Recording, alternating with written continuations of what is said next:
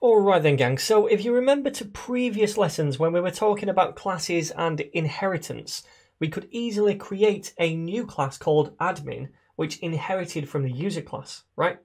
So I want to do something similar in this video, but this time we're not using classes. So what do we want to do exactly again? Well, we want to create an admin class, right? We have this user class right here, and we have these methods on the prototype of that user class. Now we want to create an admin class. Now, remember that admin class is still a user. It's still going to have these properties, email, name, and online, and it's still going to be able to use these functions, log in and log out, or at least we want it to have those properties, and we want it to be able to use these functions. So first of all, we need to make a constructor for this admin class, right? So let's do that first of all. I'm going to create a new function, call this admin with a capital A, because this is a constructor.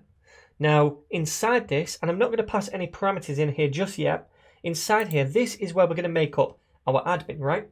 And if I wanted to make a new admin, I could say something like this, var, and then admin, but you can call this what you want, this variable, and I'll set that equal to a new admin, which is going to call this constructor function, remember, pass in an empty object and bind the context of this to that empty object inside this constructor. So we're calling a new admin right here. We also want to pass in some parameters because at the end of the day, this is still a user. We still want it to have an email and a name, right? So let's pass in those parameters first of all. So I'll call this admin Sean@ninjas.com. And then the second parameter will be the name, so Sean. All right then, so we're making this new admin now, and we're passing in these variables. So what we could do is we could take in these parameters right here, and we could set this.email, this.name, this.online again, but instead what I want to do is just inherit from this user class right here, right? So what I could do instead is call this user function and pass in the properties that I have right here that have been given. So what we could do is use a rest parameter right here, which is 3 dots, and then I'll just call this args. And what that does is take in these parameters right here as an array. So it's going to place each of these right here and put them into an array, if you like. So now if I say here args without the 3 dots in front of them, that is going to be an array of these things right here. So let me just log that to the console so you can see console.log args. Right, by the way, if you want to read more about the rest parameter, what I'll do is leave a link down below to the documentation on the Mozilla guide. It really goes into detail about what this does. But essentially, I'm capturing these things right here and placing them into an array, which I can then access right here. And I'll tell you the reason I need that in an array in a second. So let me save this and let's view this in a browser. So now if I say down here, new user, let's just refresh this. We can see this thing right here, all right? So we have this array now of parameters. We've taken those in. So then, what I want to do, now I've got those parameters, the email and the name right here. What I want to do is call this function right here, because that is going to take that email, and it's going to take that name, and it's going to apply it to my new instance, my new object, right? This thing that I've just created. So how can I then call this thing right here, from here? Well, what I could do is just get the function name, which is user, then use a method called .apply. We could also use .call, which is similar. I'm going to use .apply. So that is going to take this function right here, and it's going to run that function. And in here, what we need to do is pass in 2 parameters. First of all, we want to pass in the context of this in here. So what is this keyword going to be equal to inside this function? Now, if I pass some kind of random variable inside here, then that will be this inside the user. What I want to do is pass in the new object that we just created. Now, remember, that new object inside a constructor function is this, right? So all I need to do is pass in the value of this to this apply thing right here. So then when we go to this user function and when it's actually ran, this thing right here that we're passing in, that is the keyword right here. That's what this refers to. So the new object we've just created. Now, I understand this might be like walking into the Twilight Zone right now and it might not make much sense. But honestly, all we're doing is creating a new object, right? Binding the context of the this keyword to that new object and passing it into this function right here.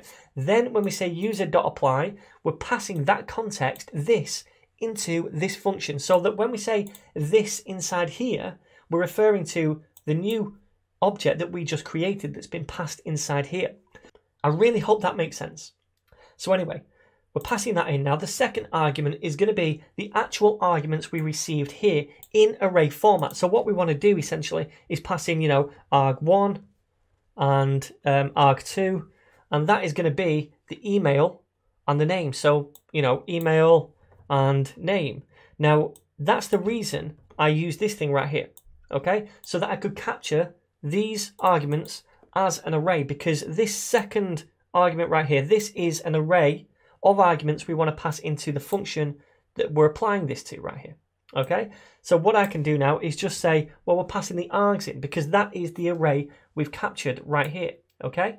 So these three dots are turning these things into an array, right? So that we can grab that as an array. I hope that makes sense. So now we're calling this user function, passing in the context of this, and passing in these variables right here, these two things, so that now it's going to create this new user for us and attach these different values to it. Does that make sense? Okay, cool.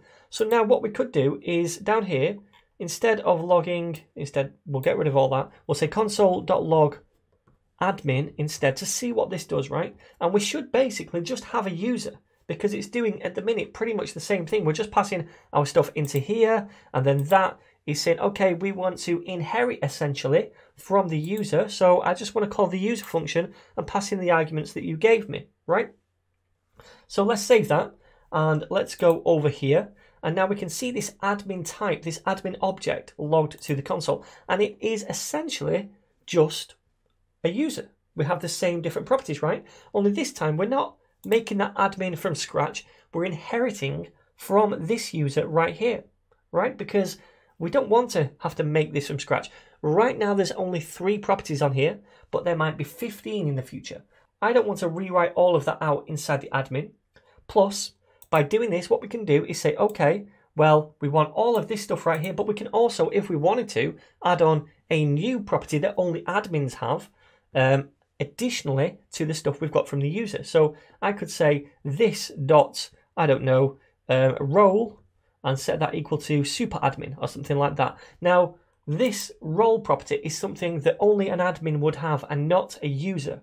So I don't want users to have this, but hey, I want this admin to have an additional role property, right? So now it's getting that as well as the stuff we've inherited from this normal user.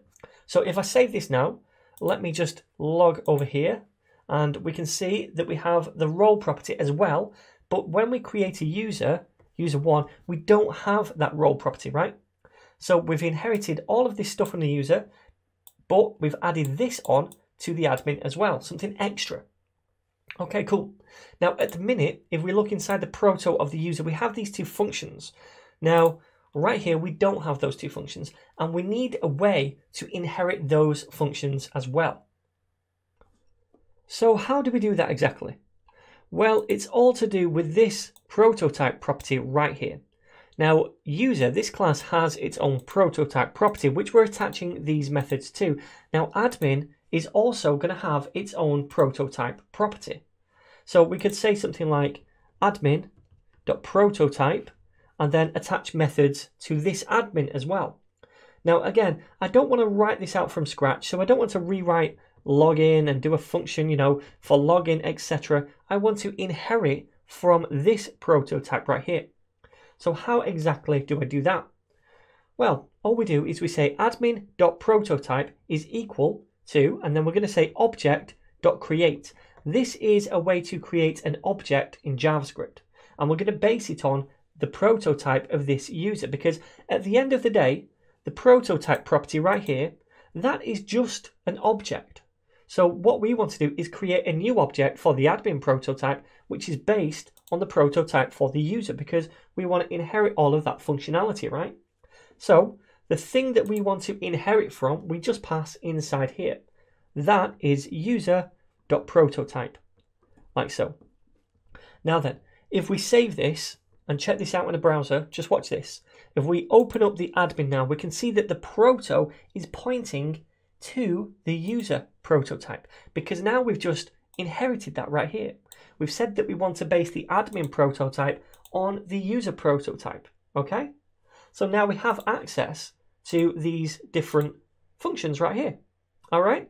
So if I say now admin, or rather admin.login, like so, that's going to work. Sean@ninjas.com has logged in because the prototype of the admin class right here is pointing to the user's prototype. Now notice we have the proto nested inside the proto. That's because we've not directly added these methods onto the admin prototype.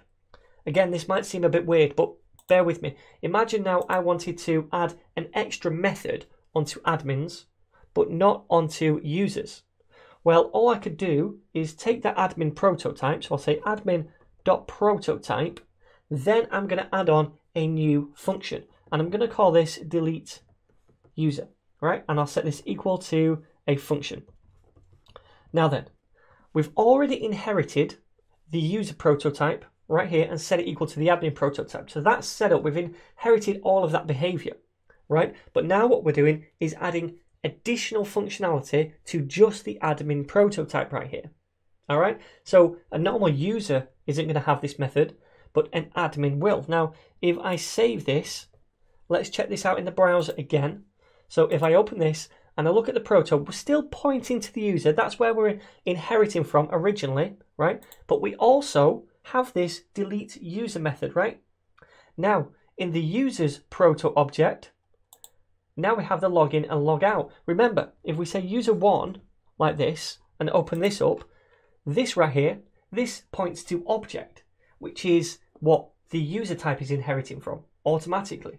Now, inside here, we have the login and log out. So we have kind of this chain of proto properties right here. And this is called a prototype chain. If we were to have something else inherit from admin, then we'd have 3 of those. We could have something like super admin or something like that that inherits from admin.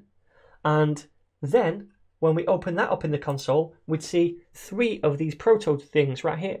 The first one would be admin, then user, and then we'd have the last prototype.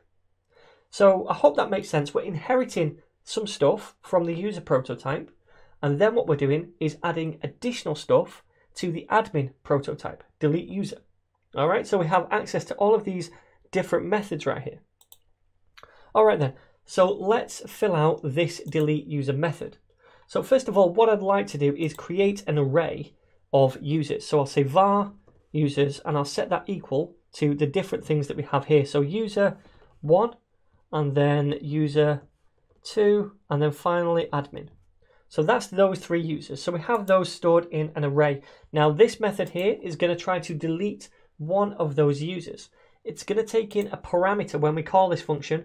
That parameter is going to be referred to as u inside this function. We'll pass that in when we call it, okay? So now what we're going to do is say, okay, we want to update the users array right here because we want to filter a user out of it. We want to delete something. So we'll say users and set that equal to users.filter. We talked about this in a previous video. It's going to filter through that array and take something out of it dependent on the return value. So we'll take that individual user as we cycle through them into this ES6 arrow function. We don't need a space right there. And then inside here, we want to return either true or false. So we'll return user.email is going to be not equal to u.email. So if the emails match, then we're going to return false. But if the emails don't match, we'll return true.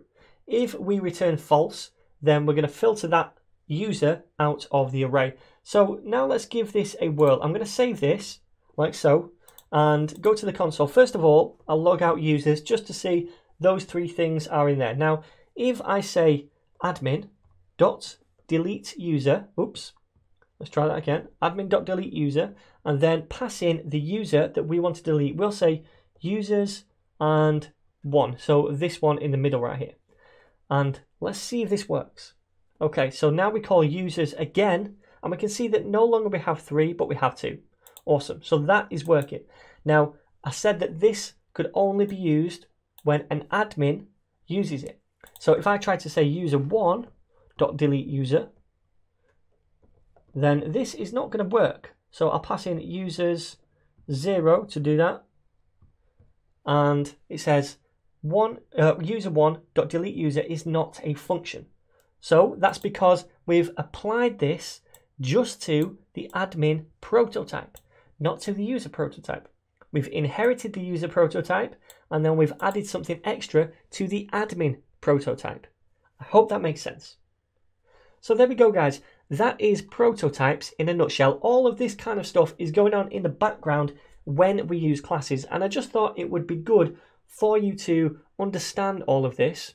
If you want to use classes, that's fine, but it's nice to understand what's going on under the hood in case you ever run into any kind of problems or other people's code where they use prototypes instead. So anyway, that's pretty much it for this series. I hope you've learned something along the way. If you have enjoyed these videos, please, my friends, do not forget to share, subscribe, and like. And if a lot of you want me to, then what I'll do is maybe extend this series in the future just to go into a little bit more depth and look at maybe some practical examples. So feel free to leave that feedback down below.